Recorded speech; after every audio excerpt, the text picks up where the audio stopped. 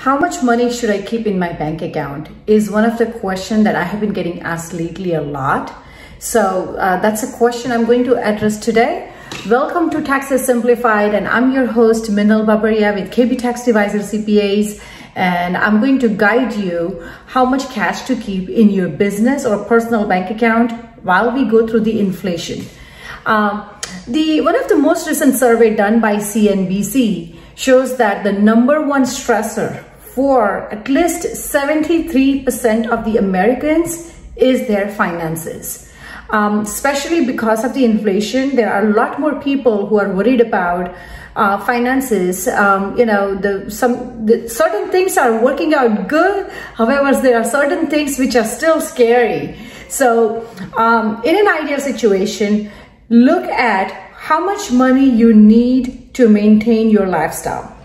For a month or a 6-month period, you can look at the last 6 months average, or you can look for 1 month average and then multiply it by 6 months, whichever makes it easy. Again, how much money you need to maintain your current lifestyle. Do account for, if you know for sure there are certain expenses that you're expecting in next 3 to 6 months, do budget for that. Or if you feel last few months you had spent extra money, but next few months it will be lower, then do account for that as well. Now, it's in an ideal situation, I would say you should have in hands at least 6 months of working capital in your hands. If you are a working class person or you are a business owner, who has a steady income cash flow. Now, what if you're a business owner?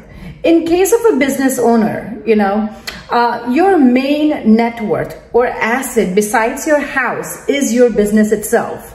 And in that situation, especially if you have employees and certain expenses that you have to pay, certain bills that you have to pay on a recurring basis, I still recommend at least 6 months of working capital in the bank account.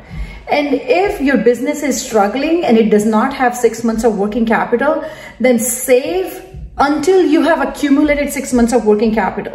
Because we did see how things went sour in 2020 when many businesses canceled out contracts and whatnot, and how difficult it was maintaining the payroll and how challenging it is to find the right employees. So if things were to happen, worse, like right now we are at about 10% inflation rate. So if the things were to happen really bad, then having at least 6 months of working capital will ensure that you can maintain your payroll.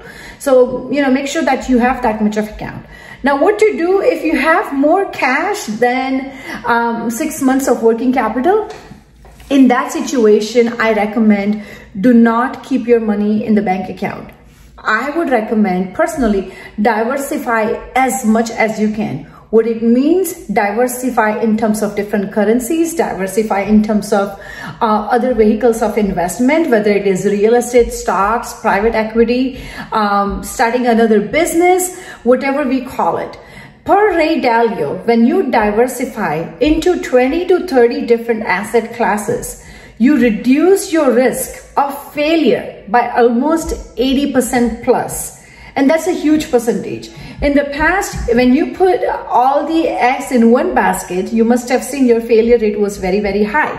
But now when you diversify your assets into multiple classes, your failure rate, even in the worst economic situation, reduces substantially. I hope these tips are helpful to you.